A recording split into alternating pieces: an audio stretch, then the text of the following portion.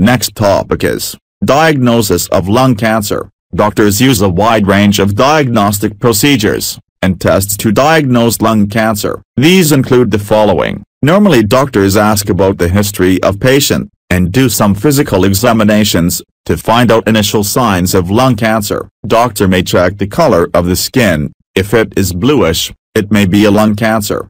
The X-ray of chest is the very first diagnostic step taken by doctor to find out signs of lung cancer. X-rays may only expose the doubtful areas in the lungs, but it does not ensure whether the suspicious area are cancerous or non-cancerous. Some benign tumors or calcified nodules in the lungs may be recognized on a chest X-ray.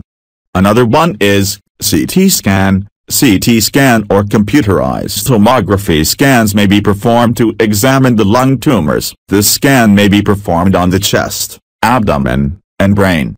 CT scans is more sensitive than X-rays to detect lung nodules, but CT scans are costly. Normally, an intravenous contrast material is given to the patient before scanning. This helps to outline the organs and their positions clearly. Next is magnetic resonance imaging or MRI scans. It may find out the precise location of tumor. MRI can produce a quite detailed image, and can also detect minute changes of structures within the body. People who have heart pacemakers, any metal transplants, artificial heart valves, and other surgically transplanted structures cannot be scanned with an MRI. This is because the powerful magnet of CT scan may move the metal chunks of these structures.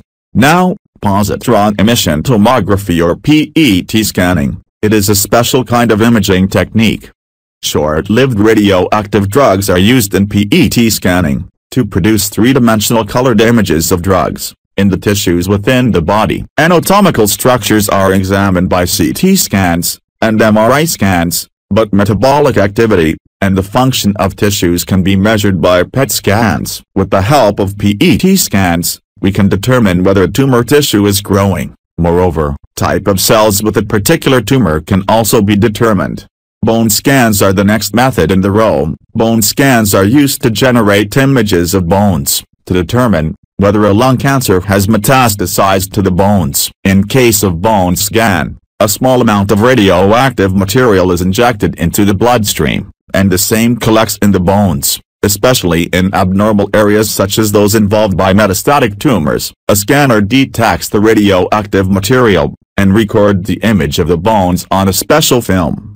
Now, sputum cytology. In sputum cytology, sputum is diagnosed under a microscope. The tumor cells can be visualized with this method. Sputum cytology is inexpensive, and is a risk-free diagnostic procedure, but drawback of this procedure is that tumor cells will always not be in mucus, so we cannot rely 100% on this procedure. Now, bronchoscopy. In bronchoscopy, a fiber optic probe is inserted through the nose or mouth to reveal the areas of tumor. A sample from these areas can be taken for diagnosis by a pathologist. Normally, this procedure is not comfortable, and anesthesia is required to perform this procedure. Bronchoscopy must be carried out by a lung specialist who has well experience in bronchoscopy. Next is needle biopsy. Sometimes, lung tumor is peripherally positioned in the lung, and is not accessible by bronchoscopy. In this case, needle biopsy is used. With the help of a syringe, cancer cells are suctioned, and are examined under the microscope. Next is thoracentesis. Sometimes, there may be fluid between the lungs and chest wall that is called a pleural effusion. This happened because lung cancers involve the lining tissue of the lungs. With the help of a thin needle, that is called thoracentesis, a sample of this fluid is collected, and sent for diagnosis of cancer cells. Now next is major surgical procedures. If previous methods failed to obtain tumor tissues for diagnosis, surgical methods must be employed. Another one is blood tests. Though lung cancer may not be diagnosed certainly by a routine blood tests, but biochemical or metabolic abnormalities in the body may be ensured with blood tests. Biochemical or metabolic abnormalities in the body may accompany cancer.